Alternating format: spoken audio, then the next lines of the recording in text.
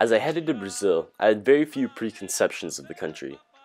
I knew that it was a country full of natural beauty, soccer, beaches, good food, dance.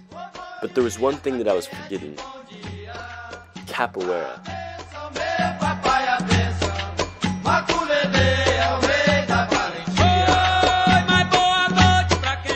I didn't know it at the time, but it would end up playing a huge role in my life here in Brazil.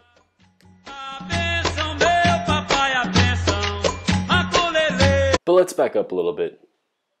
What even is Capoeira? Nick, prazer, Nick. Prazer. Capoeira é jogo, é uma luta, é uma dança, é uma brincadeira de criança, expressão e sentimento de corpo, de cabeça e de movimento. Capoeira is a form of martial arts, but it isn't quite that simple. Capoeira encompasses many different forms of art, combining fighting with dance and music.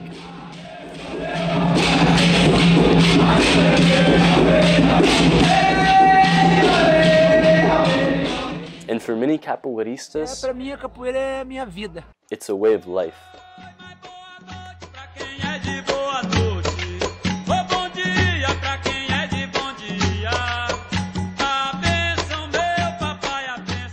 But if Capoeira is a form of art, how could it be described as treachery? To understand why Mestre Pastini and Mestre Bimba described Capoeira so differently, we need to take a look at the rich history behind Capoeira. A capoeira é uma luta de libertação. Foi criado no Brasil pelos negros que vieram da África. Mais ou menos uns 100, 150 anos atrás, a capoeira ainda era escravizada.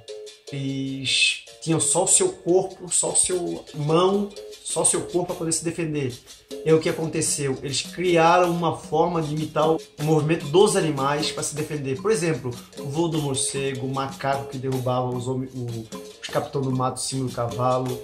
Então, dessa forma foi criada a capoeira. Slaves that escaped formed settlements called quilombos, the largest of which was known as Quilombo do Palmares, which some sources say had a population of up to 100,000, and it even had a low-budget 1984 film made about it. Não, senhor Europa. Morrer não.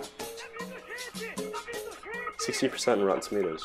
With no guns or weapons, Quilombo warriors would practice capoeira, as it was the only form of self-defense that they had. Portuguese soldiers had a hard time attacking Quilombos as a result of this strange new fighting technique. One Portuguese governor famously declared that it is harder to defeat a Quilombo than the Dutch invaders. The government became so afraid of Quilombos that anyone found practicing capoeira would be sent directly to jail. In fact, at a jail in Rio in 1862, 10% of the inmates had been arrested for practicing capoeira. After relentless pressure from the Quilombos on the Brazilian government to grant slaves their freedom, they were finally liberated in 1888. Ela foi obrigada a assinar a Lei Áurea, daí os escravos foram libertos. Muitos mestres foram saindo dos Estados Unidos, Inglaterra e outros países e praticando capoeira lá. E com isso a capoeira foi se fortalecendo. Capoeira transformed from something synonymous with treachery into an integral part of Brazilian culture and heritage. Uma filosofia de vida. Pra quem é de boa noite.